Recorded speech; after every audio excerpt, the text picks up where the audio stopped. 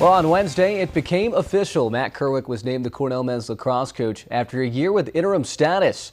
In typical Kerwick fashion, it's already time to get back to work. Well, the 1990 Hobart grad took time out of his schedule to address the media today on his hiring by the Big Red. Last year, Kerwick led Cornell to the NCAA tournament and a #2 ranking in the country after a 9-0 start to the season. Of course, he took over for Ben DeLuca, who was fired after a team hazing incident in late 2013. For Coach K, there's no place he'd rather be.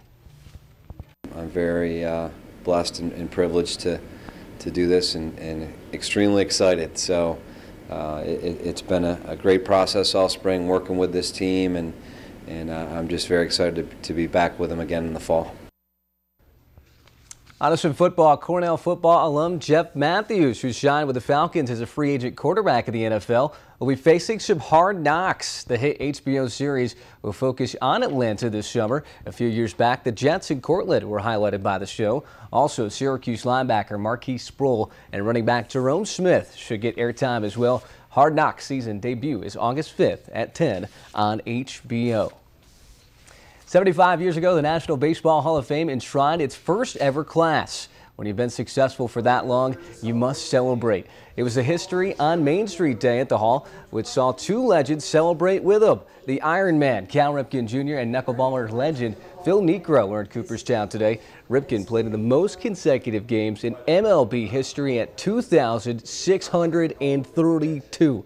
Yeah, that is a lot. While Niekro played 23 years in the Bigs, earning a ton of accolades as well. For the guys, Cooperstown is magical. In baseball, we like to compare the other eras and kind of go back, and I can't tell you why that's a magical comparison, but it is.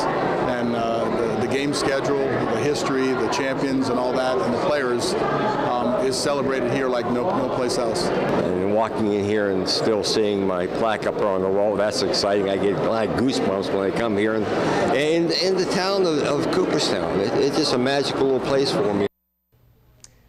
All right, tonight's Elmira Piles game versus Mohawk Valley has been postponed at the Dunn due to the rain. It'll be made up as a doubleheader on July 8th versus the Diamond Dogs. Sports info, did you know that Cal Ripken Sr. managed the Elmira Piles during the old Orioles affiliate days in 1968?